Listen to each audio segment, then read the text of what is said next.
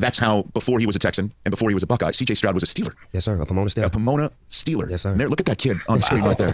Look at that fresh-faced. Was he 13 at the time? Is Yes, that what sir. it was? 11, 12, 13, he played in my league. As a Steeler. There's no denying the elite athleticism of C.J. Stroud. His poise in the pocket, running ability, and passing accuracy has made him one of the best quarterbacks in the league, in my opinion. I've been a Houston Texans fan since the beginning, and with CJ now at the helm, the future looks promising. In this video, I want to go back to CJ's days as a player under Snoop's Youth Football League and talk about the importance youth sports has on young kids, tie in a few Bible verses that talk about how important father figures are in the lives of young men and women, and react to a portion of Snoop Dogg's interview that he had on the Rich Eisen show. Again, this is only a reaction to what Snoop had to say. I will not be playing the entire interview, and I would encourage each and every one of you to check out the interview in its entirety. Please check out the description below where you'll find a link to the full interview on Rich Eisen's show.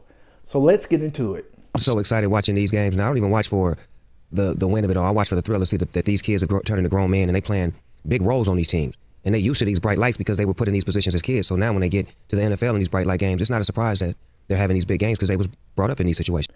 18 years is a long time to run a successful youth football league, especially in the inner city of Los Angeles. Snoop, like, obviously you want these kids to succeed, but you also know it's important to see them on stages like this so your youth league can, you know, continue and keep on giving the opportunity to a bunch of kids that are out there. What is it like for you to sit there wherever you're watching these games and see Stroud be the clear stud that he is, and Dobbs coming up with a game that, you know, the Packers haven't seen since Devontae Adams was doing it for them? This is like, it's like a proud father, you know, because every kid that plays in my league is considered my baby, because more than likely they come in as babies and they leave as men.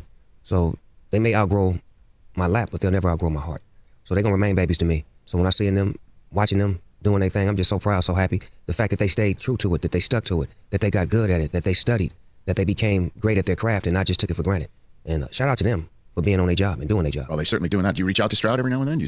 It shows the testament and fortitude of Snoop and his unconditional love for the kids, or babies, as he would say. We can get caught up in the wins and losses of the game, but to see these kids grow up as respectable young men is always the #1 goal. Snoop is a proud father, and you can tell that being a coach and mentor is a humbling experience for him. Studying and becoming great at your craft is the key. Even if you've never played sports in your life, God has given each and every one of us talents and gifts, so we need to use those to the best of our abilities and honor God at the same time. We see firsthand that CJ is pushing a different narrative, which is positive. Unfortunately, Snoop shied away from specifically saying Jesus Christ in the interview, but that does not take away from the power that God has had in CJ's life. Stroud every now and then? Do you Yeah, speak to yeah. him? I seen CJ when I was in Houston. I had a show when he came to see me. And this was like in the preseason when they had lost a couple of preseason games, but I could just tell that he was so, you know, laser focused on what he was doing.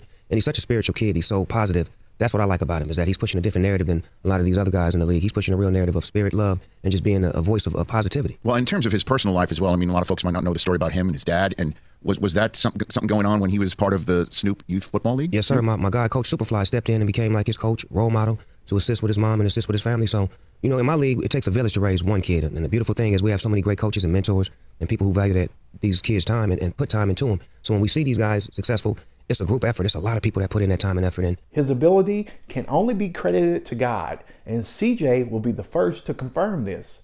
Many inner city kids have lost loved ones due to violence, and the percentages are even higher in the African American communities.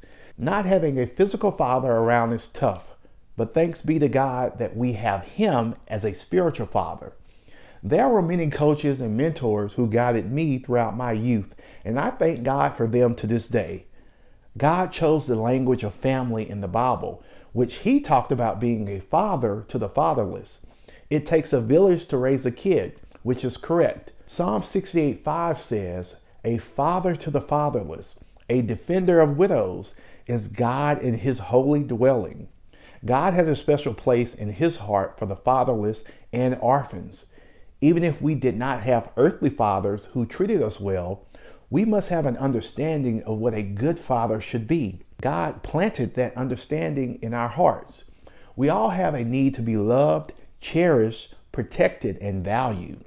Every kid longs for their earthly father to meet these needs, whether they admit it or not. But if not, God is standing at the door and knocking to become fathers over your life.